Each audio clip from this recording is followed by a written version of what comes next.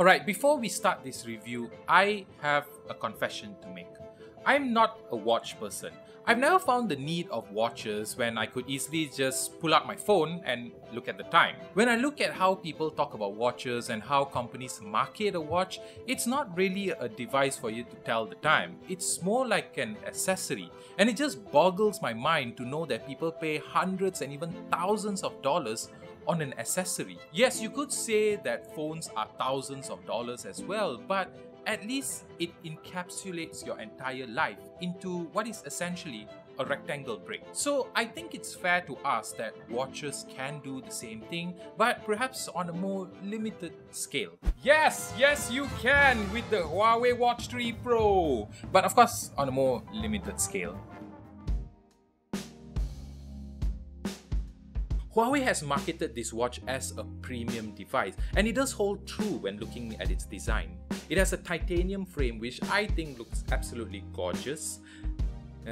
Look at me talking about watches being gorgeous. There are two buttons on the watch, the first being the crown, which when pressed will show you the apps installed in the watch, and the second button is a shortcut key which you can remap, but it is defaulted to showing you the fitness functions. The model that I have comes with a leather strap, which I honestly prefer over the chain strap, but of course you can change it if you want to. Finally, the screen.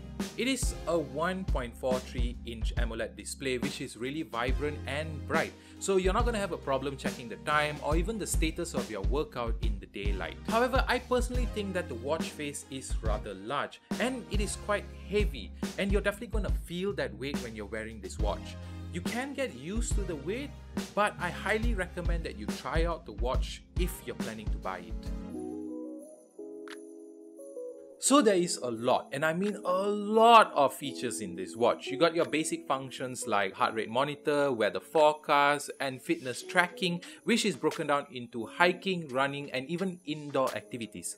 The watch is also waterproof up to 5 ATM, so you can go for a swim or even take a shower with it if you want to. It is also powered by Huawei's HarmonyOS, which looks a lot better than all the other smartwatch interfaces out there, with its pleasing animations and its neat arrangement of information. The one thing that I really like about this watch is its ability to stand alone without your phone.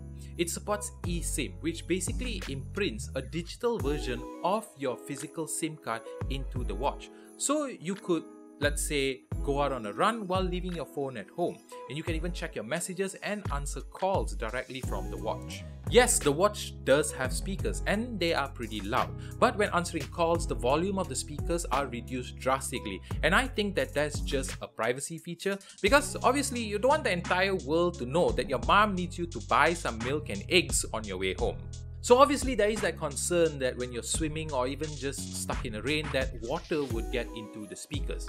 Similar to the Apple Watch, there is a drain feature where the watch will play a sound to vibrate the water out of the watch, and all you have to do is just shake the watch to get any excess water out. There is also a SpO2 feature which supposedly reads your blood oxygen levels, but I'm not a doctor, I just play with tech products for a living. But usually you would use what it's called a pulse oximeter, which is a device that is placed on your fingertip and it will emit light to read your blood oxygen levels. How accurate will you get that reading from your wrist? I'm not too sure, but at least it will give you a rough estimate. Other than that, you have a lot of customizability options like changing the watch face, adding more tracking features to the home screen, and downloading apps from the Huawei store. But don't expect to find apps like WhatsApp and Spotify. Battery is rather decent. With all the functionality on, I'm getting around 4.5 days of usage. Huawei has mentioned that it has a low power mode, which basically disables a lot of the features to give you up to 21 days of battery life. It uses a wireless charger to charge, but it is rather slow. It would take 3 hours to get a full charge. But it does support reverse wireless charging, so if you have a phone that supports that feature, you could charge the watch that way as well.